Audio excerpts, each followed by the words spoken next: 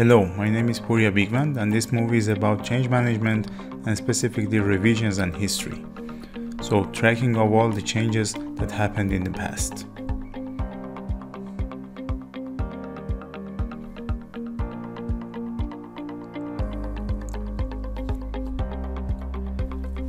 In a plant engineering project, there are continuously changes from different users, from different disciplines, from different locations.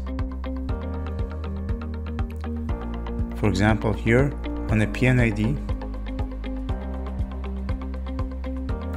attributes of objects can change.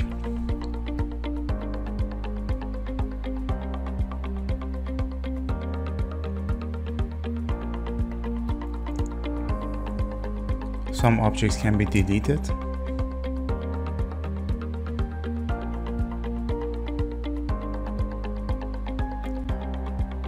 And some new objects can be added to the diagram. Adding of the objects to the diagram means immediately adding them to the data model, because diagram is just a representation of what we have in the data model.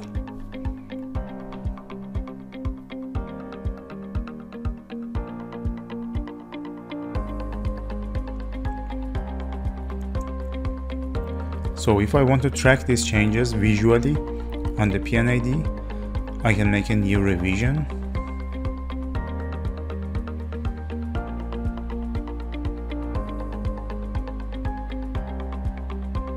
The system will identify which sheets they have changes. So for the sheets that there is no change, it is not necessary to create a new revision. And the numbers and the identifiers per revision or per version will be increased automatically. This is completely configurable and modifiable.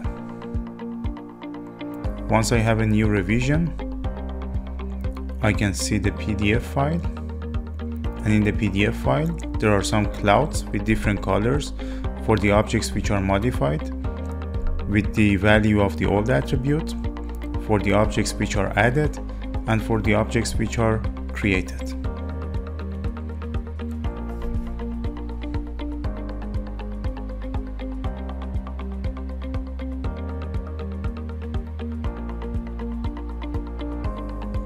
These changes also can be seen in a list.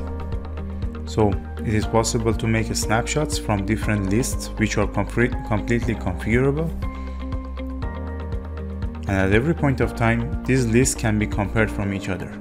So you can see that by just simply changing two valves because of auto device numbering, a lot of other valves are renamed or renumbered, and therefore I have a lot of changes in my database.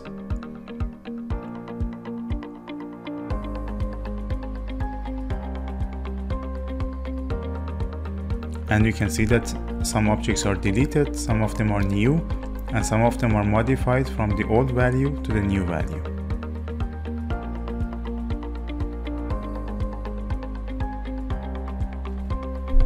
Additional to these two methods, the system can track all the changes of all the attributes on every object automatically.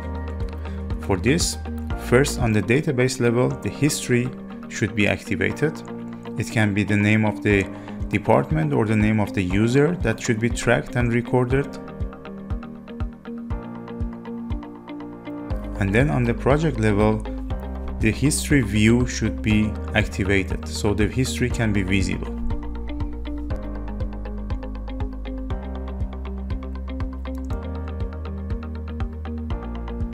After this is done, all the changes that are happening in the data model for every object and for every attribute is tracked automatically. It is possible to open the history of every object, and it is possible to see who changed what and when.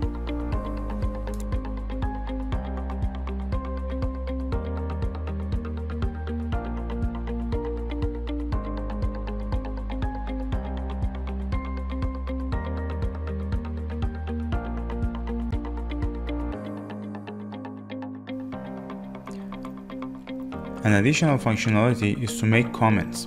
So if a change is happening, I can write why did I make this change, and therefore this comment is stored in the history of the object.